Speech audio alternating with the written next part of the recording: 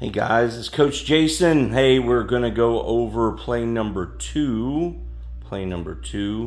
out of Green Bay Packers.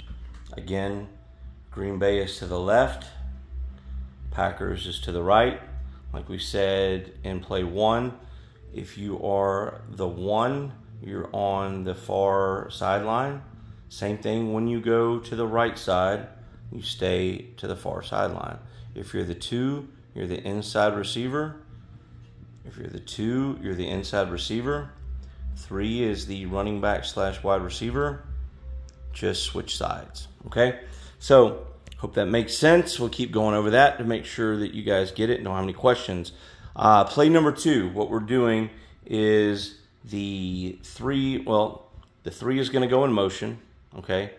The quarterback's going to get the ball. We are going to fake the jet sweep, and the 3 is going to do a wheel route upfield. All right, so as soon as the ball is snapped, the 1 is running a 3-yard quick slant. The 2 is running a 3-yard out and up. The goal here is to pick the defenders, so cause confusion. You know, you want to get in the defender's way, but not get in their way, and we'll go over that at practice. We're trying to make separation from the defender and the receiver, okay? So we're trying to kind of get in their way, but can't look too obvious, get in their way, all right? And the center is doing a 5-yard out. Same thing. This slant, right? This guy should be getting the ball right in here. If not, then the center, it's another pick where if I'm the 1 and I don't get the ball right here, I should be looking to get behind the 5 yards or to use the whoever's covering the center and try to rub or pick the defender here again, and I should be open on this side, okay? So we'll go over that a little bit more in practice if you don't know what I mean. All right, so the same thing to the other side, right? Packers is just to the right, same formation, just flip it.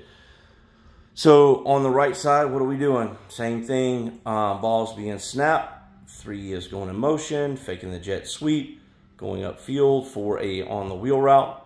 The center is doing a 5-yard out. The 1 is doing a 3-yard slant. 2 is doing a 3-yard out and up. So you're really doing the same type of slant, but then as soon as you cut for the slant, go upfield. The quarterback on either one of these plays is first going to be looking for this number 1, this slant, because if it's there and we've picked this person right, then this should go the distance, okay?